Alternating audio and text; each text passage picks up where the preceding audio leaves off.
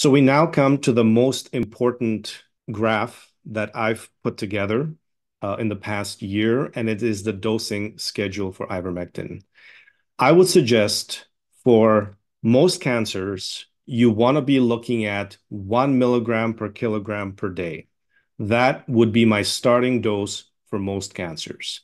And cancers that have been shown to work with ivermectin, there's many different kinds of cancers. You've got breast cancer, colon cancer, lung cancer, you've got pancreatic, renal cell carcinomas, gastric cancers. There's many different cancers that you can try ivermectin with, leukemias, of course.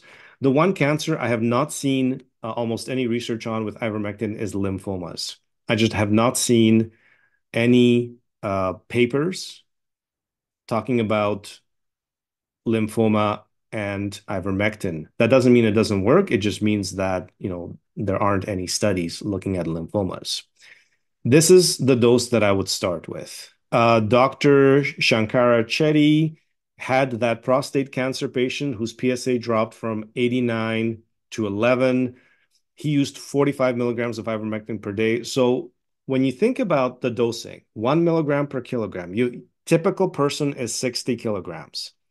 That means you're going to be using 60 milligrams of ivermectin per day. That's 5 pills of 12 milligrams each, or 6 ml of the liquid ivermectin.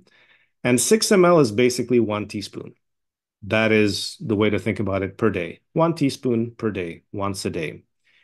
And there's been no report of long-term side effects with 1 milligram per kilogram. And there was that study by Castro looking at children who were taking 1 milligram per kilogram they had leukemia over the long term with no side effects.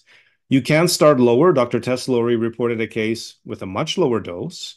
This dose was actually 0.2 milligrams per kilogram. And there was still an improvement in ovarian cancer with the blood markers, the CA-125 levels dropping from 288 to 22 after 2 months.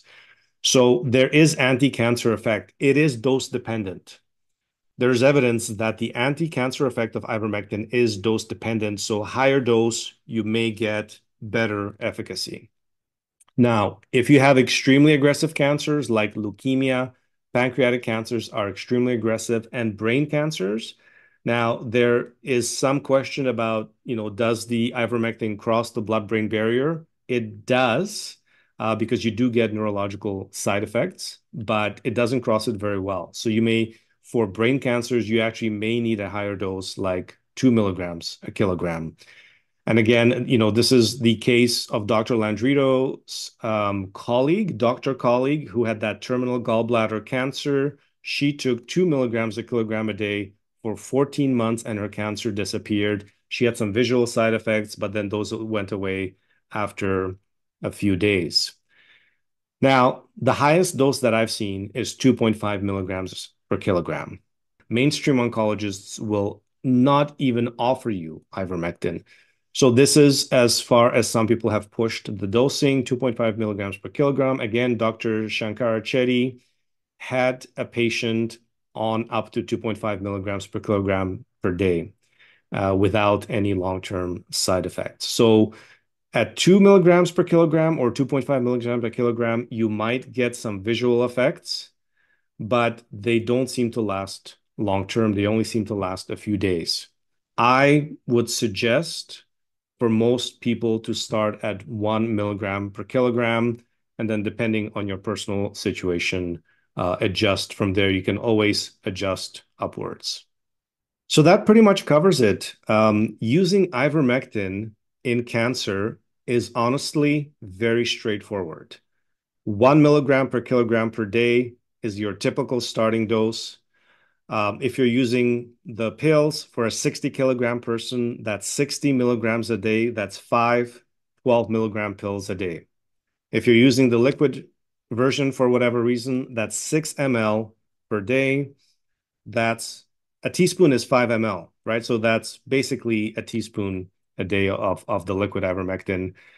And that's it. It is a very, very safe drug. It is off patent.